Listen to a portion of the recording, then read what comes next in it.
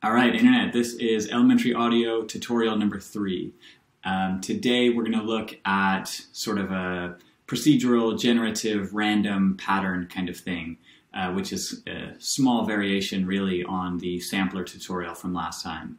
So I think today will be a little bit quicker than a shorter video than the previous ones as well, because we kind of covered a lot there. And now hopefully we can just take what we've learned to make some cool things pretty quickly.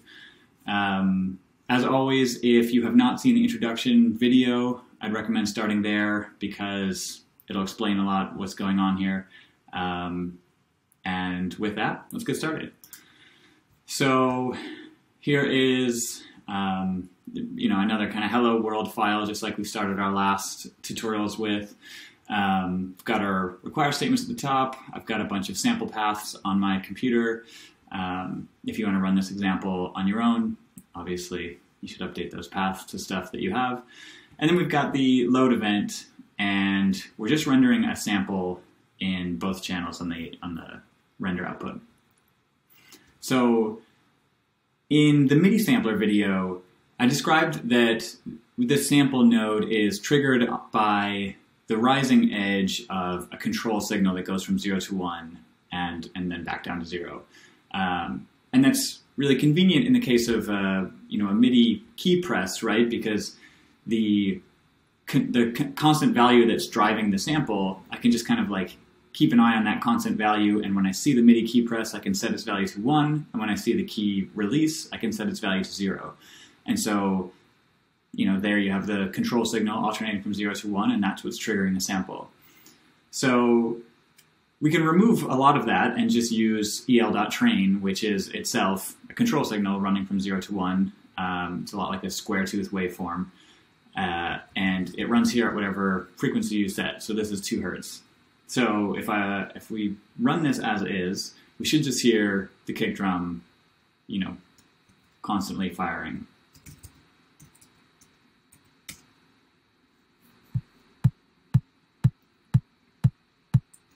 Right. And then, of course, you can set this to something crazy if you want.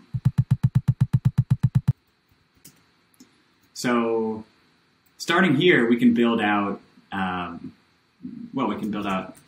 pretty easy kind of sequencer sort of thing. So if I start with this, I'll duplicate this a few times. Maybe I'll go, maybe I'll do something like run the kick at 1 Hertz, the hi-hat at 4, and the clap at 2.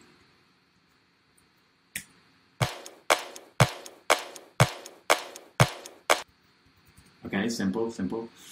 And so taking this a little bit further, I want to introduce a new node that I haven't talked about yet, which is the sequence node.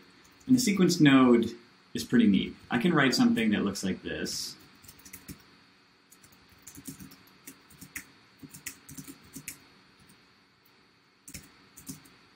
And drive this by the same type of control signal.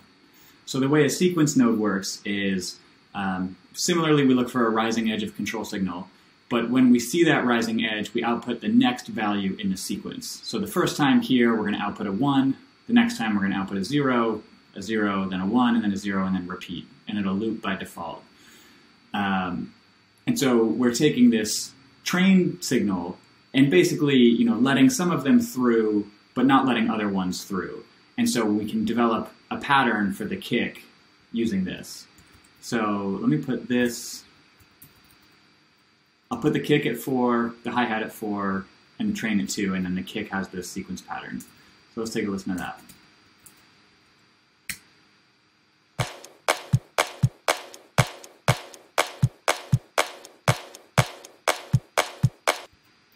Cool. And so here is like, this kind of sets up the structure for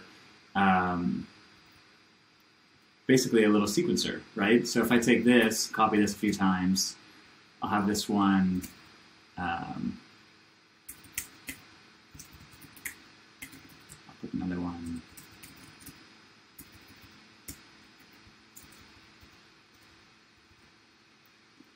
And let me try to like visually align these.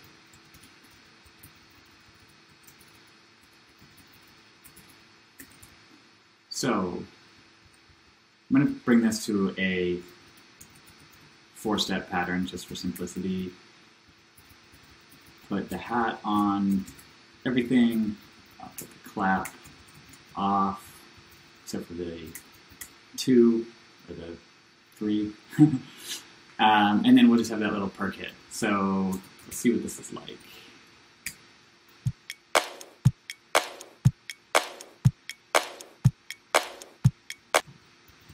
Cool. So this right here is kind of the structure that I really wanted to show in this video. Because here you can take this in all sorts of ways. Like, I can just add an extra value to the kick pattern, and then we have some kind of polyrhythm, polymeter, forget which is which. And, you know,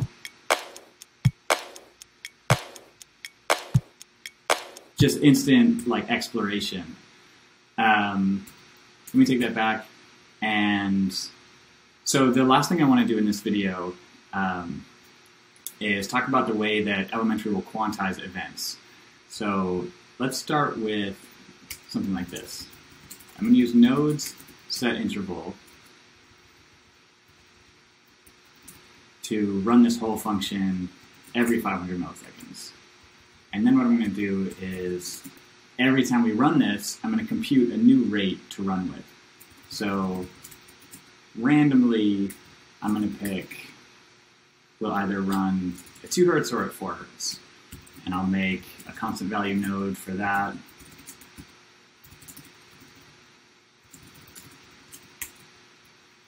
And then in here, I'll just change all these.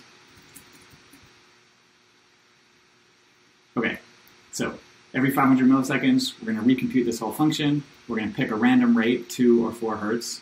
We're going to update our constant value node, and then the sequences here will be driven, you know, faster or slower, depending. So let's see what that's like.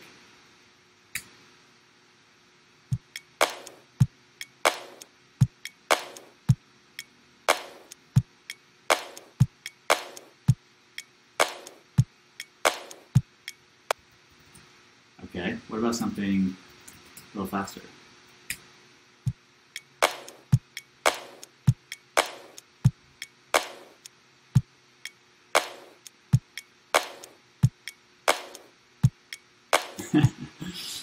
That's cool. So I kind of want to, mostly I want to leave this kind of here as an example and kind of a prompt for, you know, for those of you who are interested to take this and run with it. And you can do the same thing, you know, instead of using the sample node, you can use, a signal generator, right? Like a sine tone or a sawtooth or something, and use the sequence to generate melodies, harmonies, etc.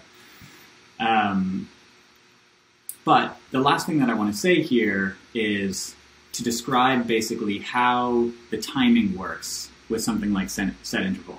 So set interval runs on Node.js's timers, right? And the Node.js timers are accurate, but they kind of run on their own schedule. And in parallel, we have the audio thread running, right? And so in audio, we're very careful about when we make our updates. We want things to be perfectly in sync with other things. And so when you call core.render, by default, elementary is going to try to make, you know, apply the change that you've given it as fast as possible. But if we're not careful, that could be out of, you know, kind of out of time. It could be at the wrong time that we really wanted it.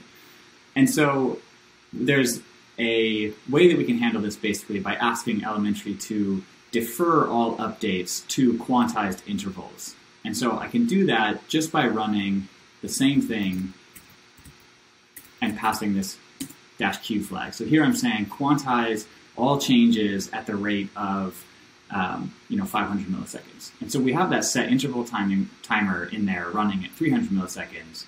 But if we make a change at 300 milliseconds, it's not going to take effect until 500 milliseconds.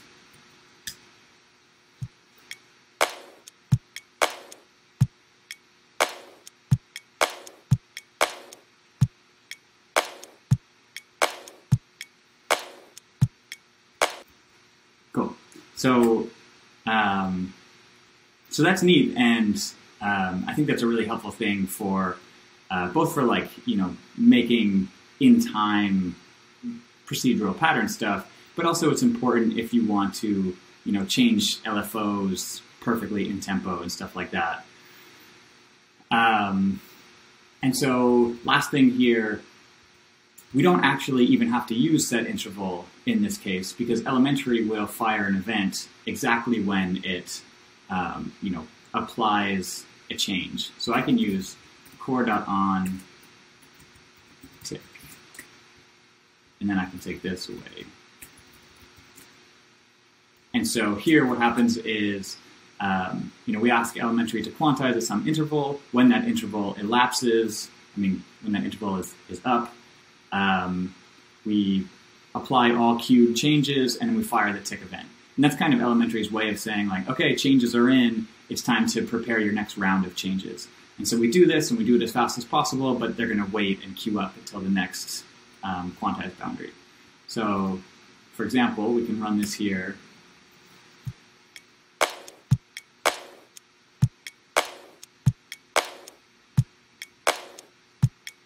And then if, for example, we just want to run this at a different interval, this is 2 seconds. So now we'll hear kind of the same pattern for 2 seconds before any changes are applied. And we'll probably wait 2 seconds to hear the first thing because I didn't because I didn't render until the tick event.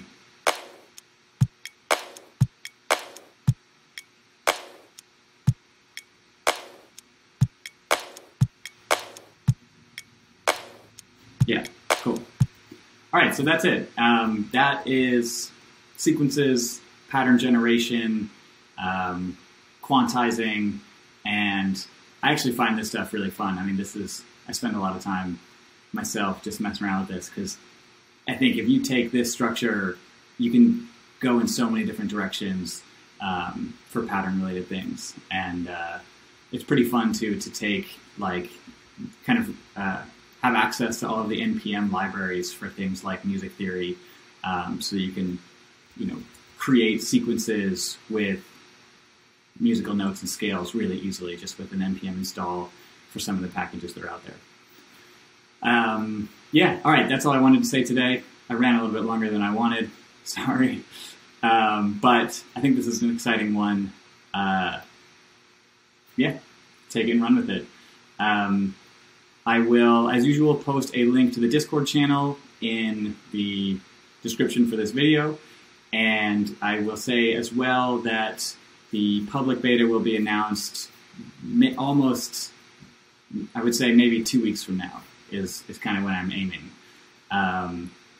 assuming all goes well. So really coming up here, and I'm really excited to share it and to get this thing moving. So that's what I got today. Thank you for watching. I'll see you for the next video.